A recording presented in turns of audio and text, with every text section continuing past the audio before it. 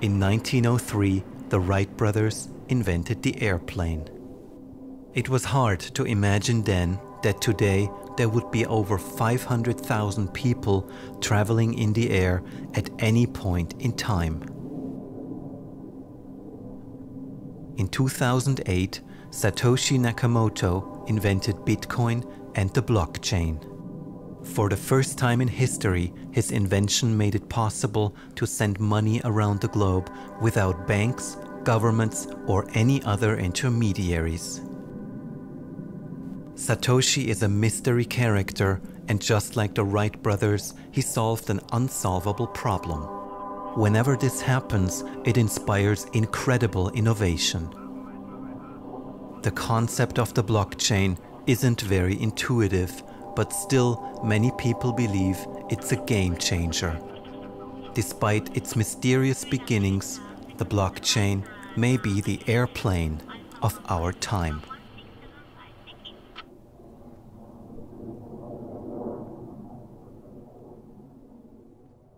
I found out about blockchain first, as most people around that time were, through Bitcoin. And personally, at first, I thought that Bitcoin was an absolutely terrible idea. I was teaching at Stanford back in 2010, and a teaching assistant for the class sent me an article. She said, oh, there's this really cool thing. It's open source money. And I remember thinking, open source money, isn't that cool? But it'll probably never work. I did what most people do the first moment they are exposed to Bitcoin. I discounted it. I thought this was silly internet money. You could mine it. It's like a golden goose. It took me about a year to really re-explore the technology. And so by 2012, I did what I tell most people to do today, is turn off your phone, lock your door, and study this technology for a day. It's the best advice I could give. I was on a sabbatical from work and decided I'd take a year off, live off some savings, figure out what I want to do. It was there that I discovered this little orange icon with a bee in the middle. I said, what is this strange thing? So I started looking, okay, Bitcoin, interesting. That was about 2012, 2013. And I haven't left the space since. I've just continued further and further down the blockchain rabbit hole, if you will. And I've been pleasantly surprised and had no reason to crawl my way back out and find another technology. There's a point at which it's almost like you can't stop. It just gets so interesting, and you're so fascinated by it, and you just want to learn more and more and more. And even, by the way, to this day, it's almost, there are new developments. There are new ways of solving problems, new approaches, and it's very exciting to be in this world. It feels really exciting to be involved in blockchain. Feels like we're at the forefront of something that has at least the potential to transform our interactions between each other, between corporations, the underlying infrastructure of both the private sector, but also of government. For me, part of the fascination is that we don't yet know exactly what this thing is, and yet there was still lots of people gathering around it. I thought of it as like, a space rock that crashed on Earth, right? You'd have a bunch of people that gather around, and they're all pointing, what is this thing? And you don't really know what it is, but it's still very interesting.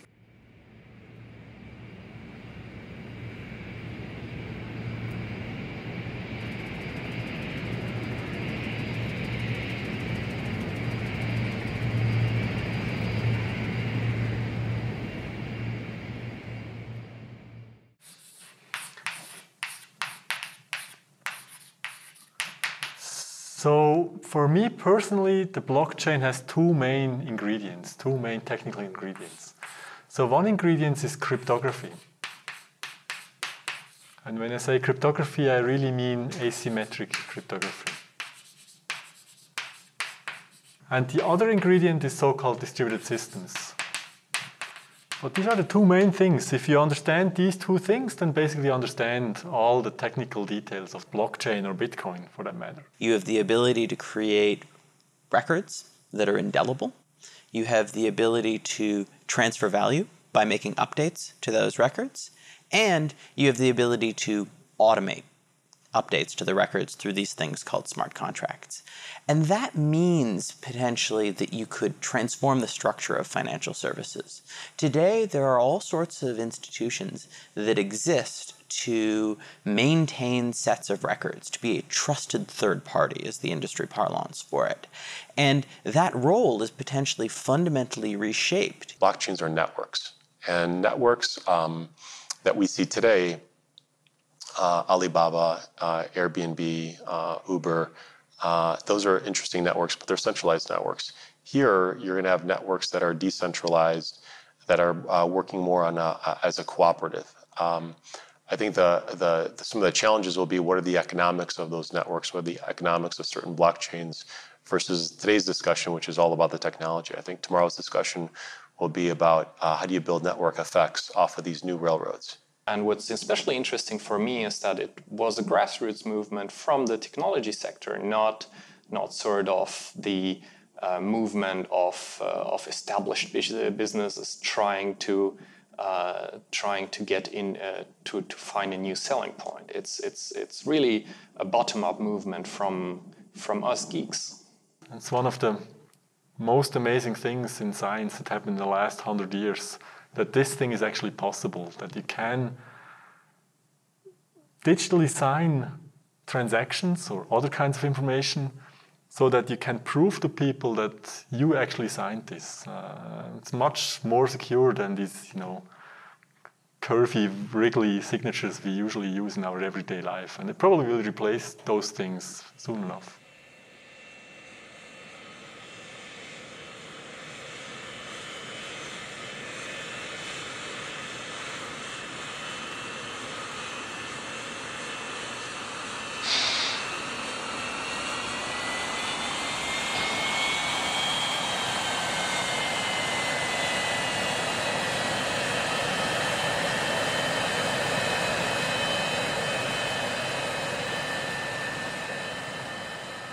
We spent 2 years trying to understand this space and what it really meant, and we found out that it meant a lot more than just another digital currency. It actually, as the blockchain became more influential in our thinking, we began to realize that it was a profound shift in how the internet could be used to create new forms of value, and how it could be used to enfranchise, and include people in global finance. We've had the internet for years now, and on the internet, still nobody knows whether you're a dog or not.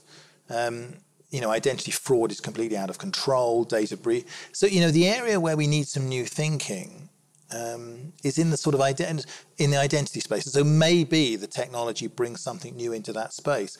And we need it fairly quickly, because we haven't fixed the identity problem for people, but we're about to put 10 billion, trillion, gazillion things on the internet. We can have a trust relationship without really having ever met each other or having done business at all with each other.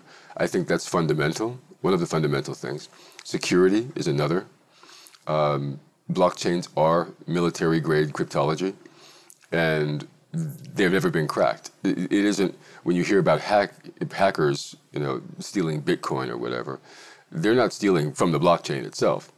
They are stealing at the point of entry, at the wallet level or at the browser level, and they intercept those messages. But the blockchain itself is very secure. The Internet of Things will probably be the best test case for a lot of blockchain technology. Because if we're going to have millions or billions or trillions of Internet-enabled devices doing everything from driving us around to managing our affairs to monitoring our health, they're going to need a way to move and store and manage value and data that has value in a way that's secure and private. And right now we don't have that. And I'm concerned about the ubiquity of data and how it flows in and through internet-connected devices. I think with a value platform like blockchain, we can at least address some of these problems and maybe even create new opportunities.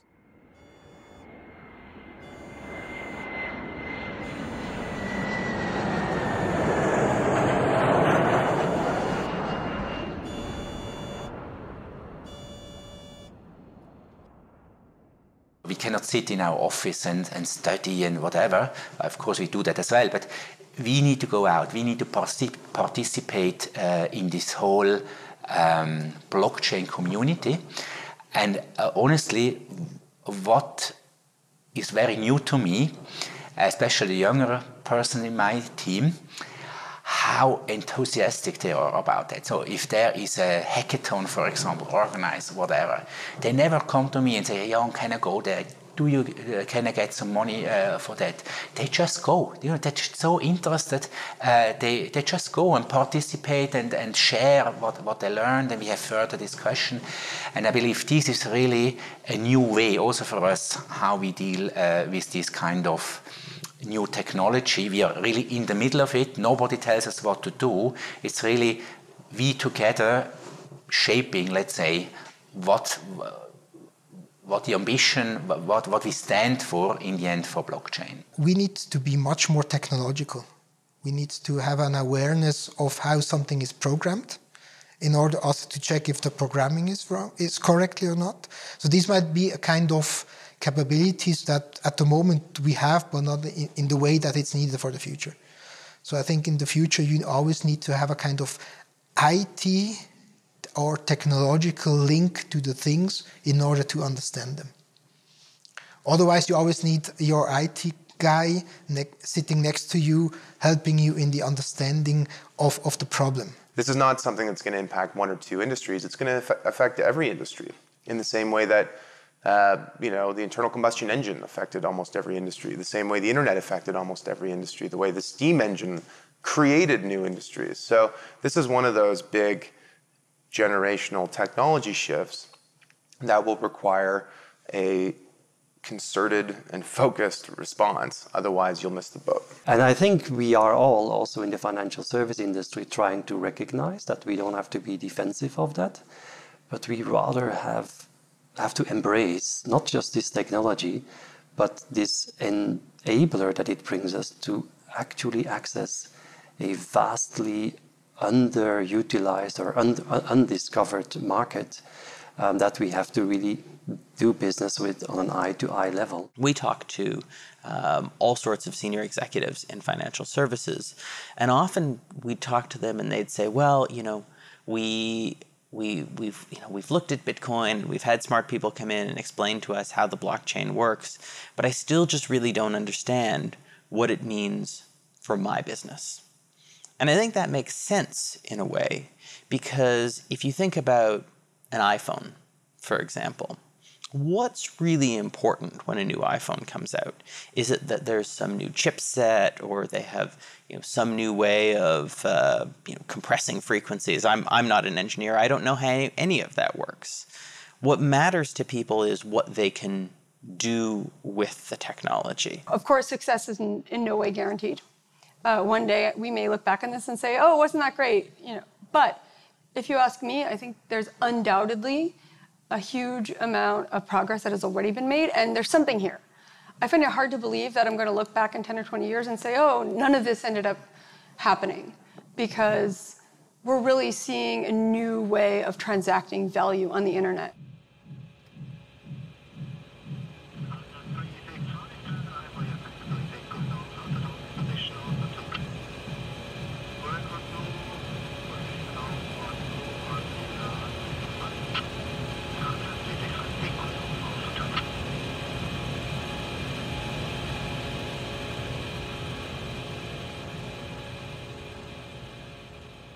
I know how big financial institutions work. First of all, they're not going to run out and do something reckless with technology. This is people's money and livelihood that they're working with, right? So these are slow upgrade processes. These systems, once they get implemented, will run in parallel with the old systems for a while before you have a switch over to the new one. That's standard in technology upgrades. So I knew this was going to take time. But yes, sure, there are antagonists. There are players who are threatened by their business model. It's the AT&T, Verizon, Kodak analogy again. Their business model is threatened by this. And of course, they're going to do things to try to slow down and water down the transformational networks that are being developed. And so there's a game theory approach to how the technology is being rolled out in the markets for sure. We made different roundtables here in Zug after the start of this Bitcoin experiment. And for example, we invited banks which are living here in Zug, people from Zug, bankers from Zug, and we tried to connect them with people of the Zug crypto valley. And okay, they have been talking together, but these bankers were not so very happy. Okay, they said there are different things with law, and it's not so easy for us. But it's also a question of attitude. I think it's the same thing as for our city, for our administration. The banks have to get ready. And I know that in a way they are defensive, but on the other hand, they have, in research, they have made teams which face these questions. And maybe they are waiting a little bit now, but they can't deny it, I'm sure. I think there's going to be a lot of disruption, a lot of revolution with respect to blockchain-based technologies. And what that's going to drive is not necessarily banks worrying about other banks being competitors. What banks worry about is the bank of one. You know, the next generation of a banking network that's resident on a phone, that's decentralized, that's distributed, and is based on a digital token, a digital asset that's not necessarily issued by a bank or a government or anybody else. So it creates all these different permutations and opportunities, not only for enterprises and governments, but also for society. We see a lot of examples of banks and consulting companies and other big four audit firms talking about how they can strip cost out of the business of, I don't know, trading in public markets or, whatever it might be. But if you take the example of public markets, how can you cut cost out of a market that doesn't exist in the future? What if the trading of securities happens peer-to-peer in the marketplace that doesn't have the traditional intermediaries of exchanges and brokers and agents and escrow agents and clearinghouses and all these other parties that we rely on? That's the cost you're cutting out, but what if the market can function without them? So the important thing for big leaders of big companies is not just to think about cost, but also to think strategically. What can this technology enable me to do that I wasn't able to do in the past? I think it's going to take a long time for it to weave its way into the system. It may take a normal tech upgrade cycle for it to fully weave its way into the system, but I've said publicly, I think within 20 years, that financial services will be just software. And the smart contracts technology in particular is going to automate a lot of the things that institutions and people handle today.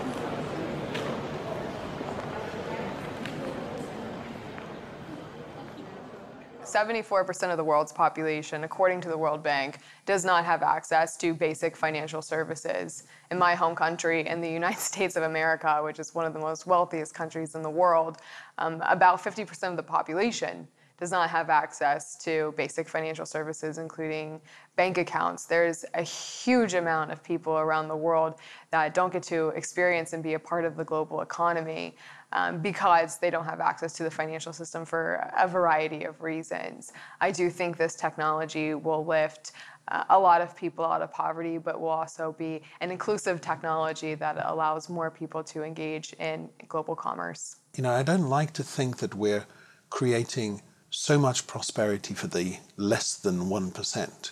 I like to think of purpose-led businesses. And by the way, that's the trick, I think, for large corporations, is to understand that the cost efficiencies of embracing this new technology will potentially widen their accessible markets at a cost that's reasonable. And that in itself will create prosperity in different areas. Something that I think we should think about. Pretty soon, when smartphones can be had for less than $5 each, which is right around the corner, nearly every person living in poverty on Earth will have access to a smartphone and be connected to a network. That is game-changing in and of itself.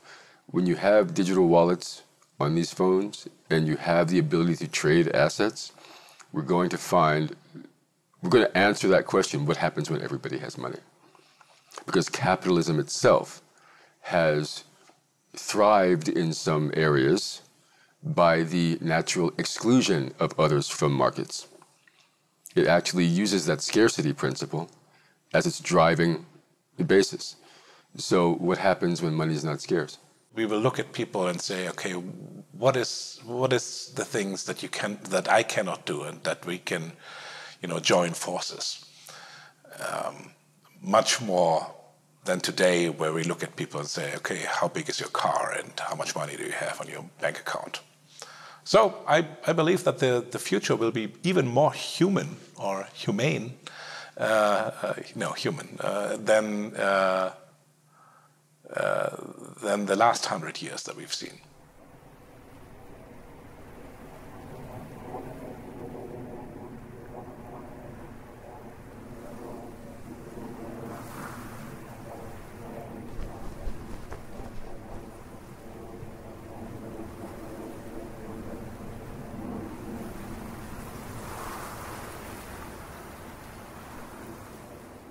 So I don't think blockchain is a revolution. I think it has been done forever, like for 40 years, which is really forever in computer science in my domain.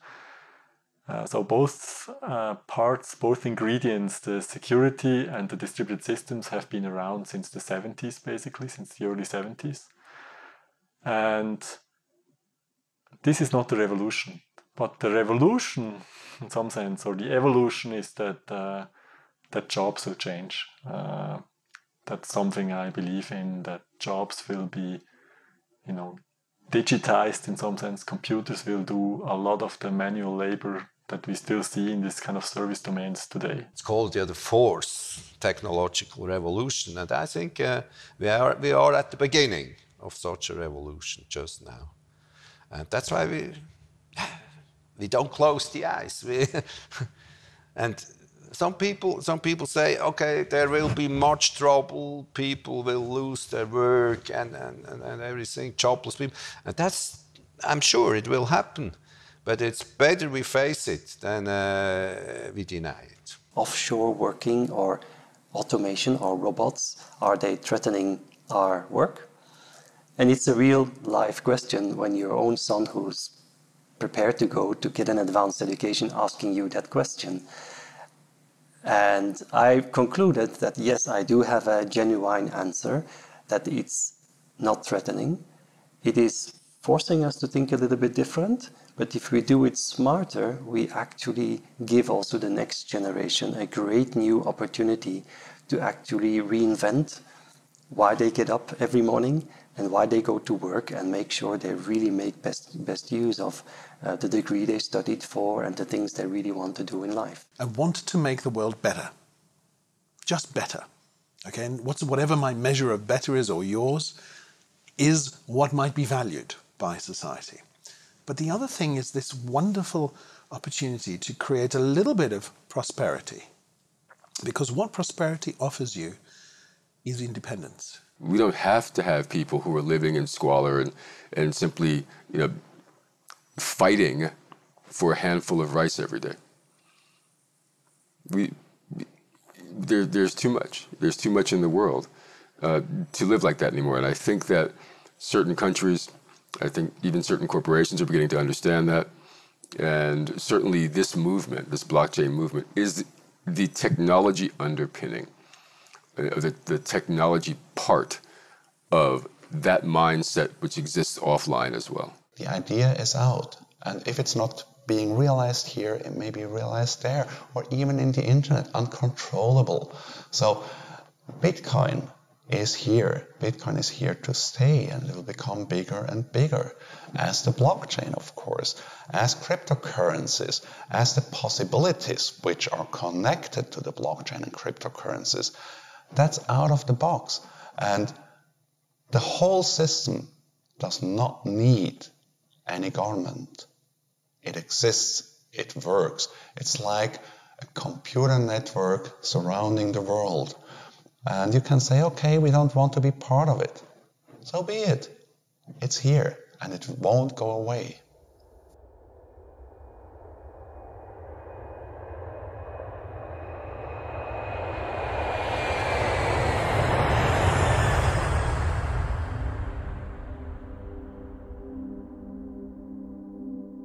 I feel like this is a generational opportunity for entrepreneurs and investors. And I quite frankly have not seen something as exciting in my entire investment career. Let's try to build a new system that has better trade-offs, that has better features, that has less downsides. And let's make it work. Now the pendulum's going to swing back. And what that's going to do is, frankly, make confidence in capital markets higher. Blockchain has enormous potential implications outside of financial services. And we might even actually see the full-scale implementation of some of those more real-world applications leapfrog financial services. This invention, when it came up in the 70s, this is really one of the totally groundbreaking ideas, right? It will change society for sure in many domains. It already has changed society in the sense that the internet is in some sense a secure place that you can, make transactions on the internet. The potential for creating trust, or even permissionless trust, within the internet, that's something that we haven't had before. And so its impact on society, on business, on government, could be profound. Blockchain is, to be fair, nearly 10 years old. But I think it's got another 10 years to run before we really see what its long-term impact is. I think it's going to be a long, much more steady journey that we go down. And you're going to see multiple technologies inspired by this thing. Blockchain technology is not the solution to all the problems under the sun. And I think as it matures, we will begin to see its potential benefits, but also its limitations. You can deny it or you can face it. And we always said we have to face it because these things are coming up if we want or not. I've really seen very long-standing partners when they saw the whole opportunity really to change, to say, hey, I don't understand everything, but I understand there is something behind, so we need really to go forward. That's really great. People often say that necessity is the mother of invention, but I like to say that necessity is also the mother of adoption. Because if there's a real use case that people need a technology for, well, they'll start using it. I started with Commodore, we had Atari, we had Apple. At some point in time, Windows came, and everybody just started to use Windows without asking what is the code behind it? What is the code behind moving the mouse? We have a whole lot of possibilities.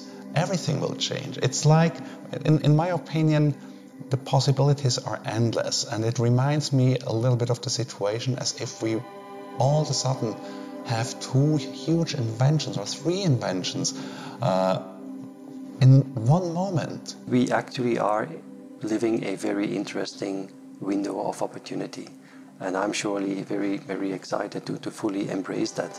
And even one little step can be a great step for mankind. And I think that we are exiting the industrial age and that we are entering an age that we still have to name. Where that will take us, I think, is very hard to tell at this point, but my suspicion is it means a sort of resurgence of the notion of community. It absolutely feels like a whole new paradigm for changing the world. Yeah, we're at a crossroads.